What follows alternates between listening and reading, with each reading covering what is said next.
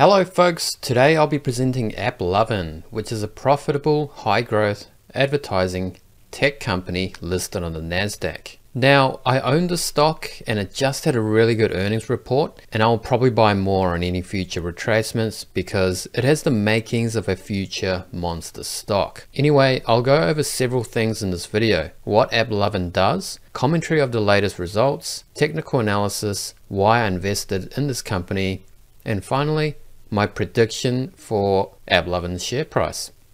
So AppLovin has two revenue segments, software and apps. Let me explain the software side first. Let's say you have developed an awesome app and you want to market it to potential users. AppLovin has a software platform that can do that for you called App Discovery, which is hundreds of millions of user data. Now let's assume you already have 1 million users on your app and you want to monetize it through ad placement. Well, you can offer ad slots in your app to advertisers and they will bid for those slots. You can choose to take the highest bidder or whoever you want. That's a very simplified explanation of the software side. The other side of the business is their apps business. They basically develop and sell games to users, and this is how they get user data. This is called first-party user data in marketing speak, and it's hugely valuable because platforms like Apple and Facebook have stopped giving away their own user data due to privacy legislation. And this is a flow diagram showing how AppLovin makes money.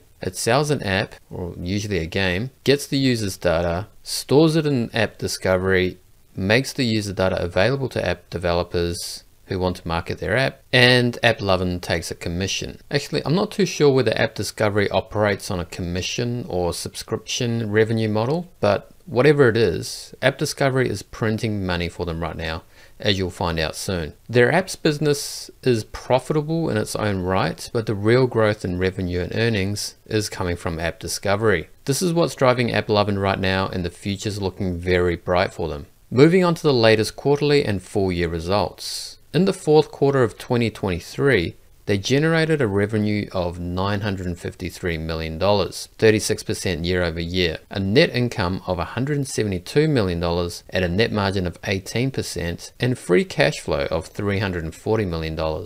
As of the filming of this video, its market cap sits at under $16 billion and PE ratio is 158. Now, this looks expensive, but if you extrapolate the latest quarterly revenue and multiply it by 4, we get a price to sales multiple of 4, which is not that high for a fast growing tech stock. If you do the same calculation with Palantir's latest quarterly revenue, you get a price to sales of 22.8, which is really high. By the way, I own Palantir as well. You might say that Palantir deserves a really high price of sales because it's an AI stock. Well, AppLovin is an AI stock too. It was actually implementing AI capabilities into its software years before this whole generative AI movement began. Recently, they have begun to use generative AI to boost their AI capabilities even further, like this announcement from this week shows. Anyway, back to the earnings report. What's really great about this report is that it shows how strongly their software segment is growing.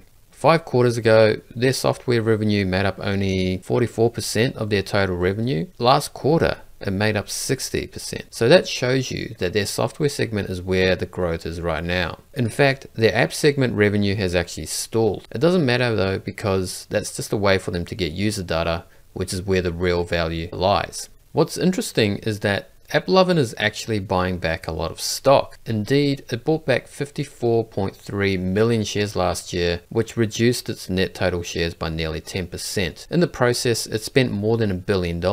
You might say that's a bit much, but look at how cheap AppLovin was trading last year.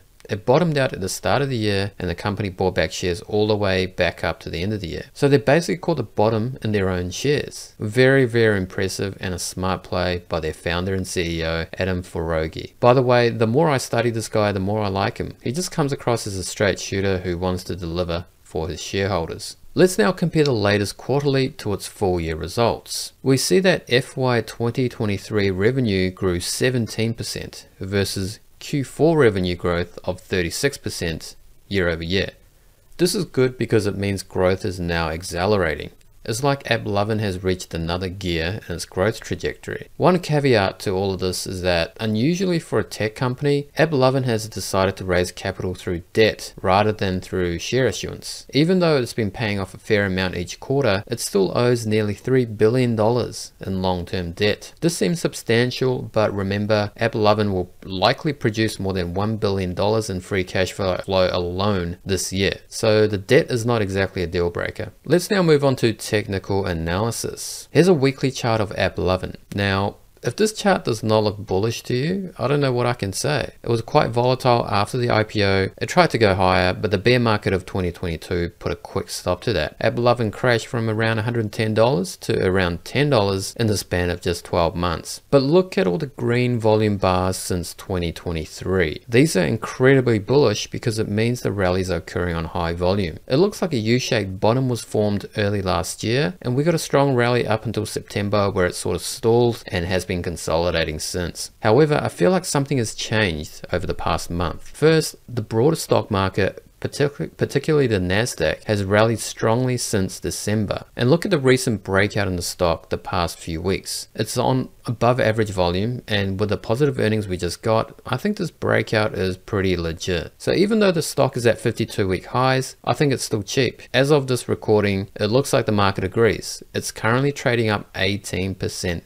pre-market. Hopefully it does a Palantir and ends up 30% over the next day. In any case, I'll be holding for at least the next 12 months, well, unless it crashes, which is pretty unlikely, but it may happen, you never know. And the next 12 months is going to be very exciting indeed. Before I give my price predictions, I want to summarize why I invested in AppLovin in the first place. So the first reason is it has pretty good cash flow, free cash flow positive actually, $340 million in the latest quarter. It has high revenue growth, well, high revenue and earnings growth. Quarterly revenue was 36% year over year. Thirdly, I like how management executed share buybacks last year. I mean, they bought back more than $1 billion worth of stock. That's pretty impressive. And they reduced the share count by 10% last year, and they're going to continue doing so this year. Furthermore, it might have been instigated by the founder, who I'm coming to respect quite highly. I mean, he just seems to make the right decisions at the right time. He's definitely delivering for the shareholders. And yes, AppLovin crashed in 2022, but that was more of a macro issue and a broader, sort of caused by the broader stock market crash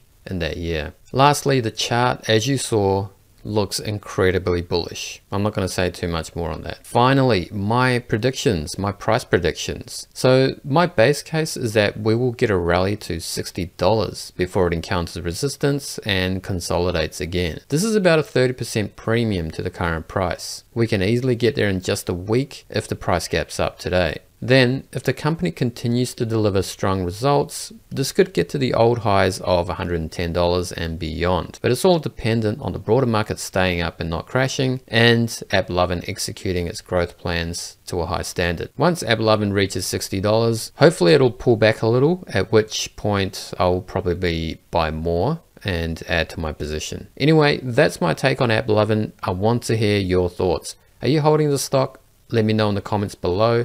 And don't forget to click the like and subscribe button. See you next time.